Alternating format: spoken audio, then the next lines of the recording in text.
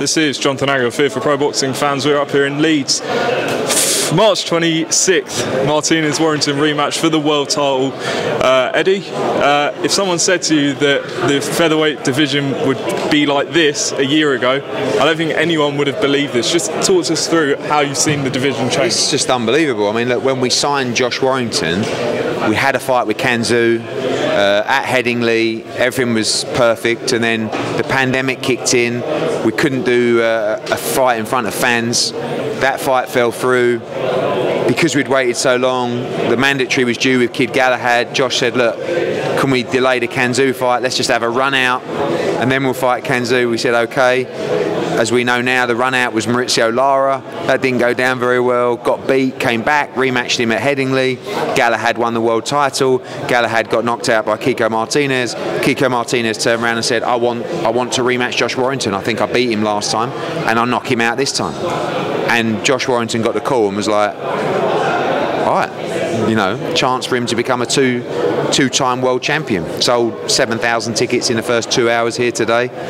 Just going to be a massive night, and someone's career probably comes to an end on March 26th, because I think Kiko and Warrington are two elite fighters that want to be at the top of the sport, and you know, I'm not sure if either of them will come back from defeat. And for Josh, it's a massive moment to open up big unification fights in the division. I think there's a bit of a feeling online that when it comes to the Maurizio Lara fight that Josh doesn't want the trilogy, but speaking to him there, he did say that he wanted this. He was devastated after, well, when that fight ended in a draw. He was devastated because all he wanted to do was put that right. So his instruction to me was, I'll fight him again, no problem. You know, I want a big fight in America, see if you can get Santa Cruz. If not, I'll fight Lara. That's what we were doing. And then this came up, and he can't turn this down. You know, it's impossible. Like, also, this isn't when he beat Galahad. I never for one moment thought, Kiko against Josh Warrington. Kiko called this out, and even when I asked Josh Warrington, he was like, "Wow, okay, I didn't know that was possible." But you know, I think that some people are very brave, aren't they? You know, like online and stuff like that. Like, if I was Josh Warrington, I fucking wouldn't take the Maurizio Lara fight. But he wants to put it right. You heard him say up there, I want it because I want to have beaten all the people that I've ever lost to. So, and by the way, maybe that's a first defence. You know, maybe that's a, but that's a, you know, it's a dangerous fight, and the good thing about having me on your team is I can look at it with a little bit more common sense, because these kids look at it with no common sense.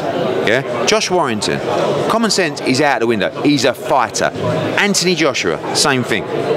No common sense. No, I got beat. I want to go in there and rematch. There's never been one fighter really that gets beat that don't want to go in and really rematch that guy, unless it's a fucking career-ended defeat. They all want to get back in, but you've got to sometimes think smart. In this situation, it's irrelevant anyway, because we got an opportunity from the gods, and he's got to go and win this fight against Kiko. I want to move on to Maxie Hughes now. Yeah. Before that last fight, he was working full-time, I believe, and now he's IBO champion and he's full-time boxer. It's been some story for him.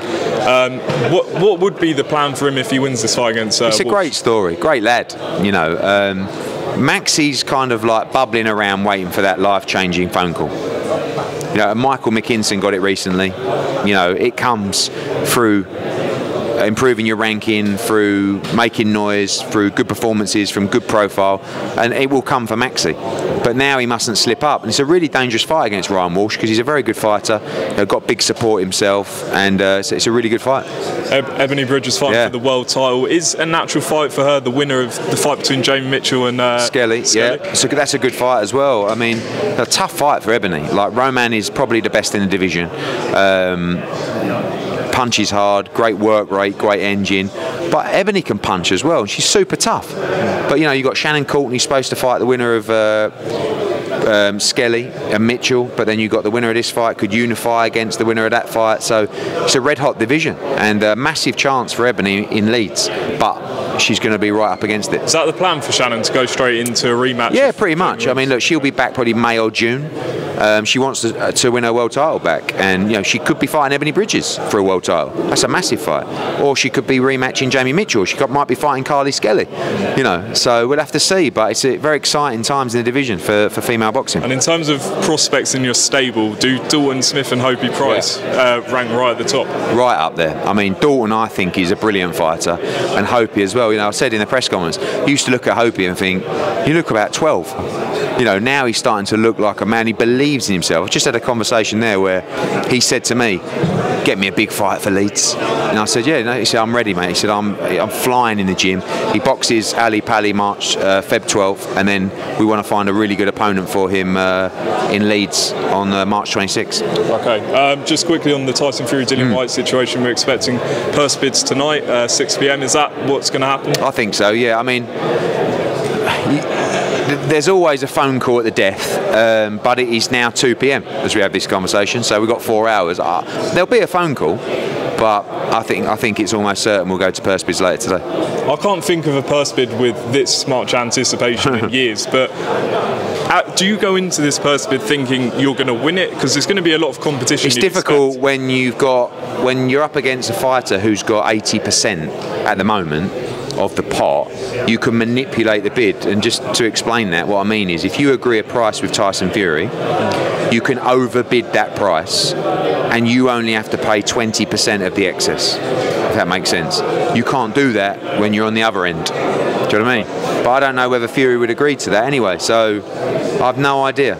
We'll be as competitive as we can be, and it'll be a big move for us to be able to promote that fight and promote Tyson Fury, so we shall see. Is there any movement on that 80-20 split? There will be, I believe, but not before the bid this evening. Okay. Just want to pick up on something Mike Coppinger reported yesterday, that there was a close to a step-aside deal, but it fell through at the 11th hour. Is that correct? It fell through a few reasons, but the main reason was because Tyson Fury refused to go straight into an Usyk fight. You know, for us, the model which was always discussed was, if we do this, Fury fights Usyk, AJ fights the winner, originally for undisputed, but to basically determine who the best heavyweight in the world is.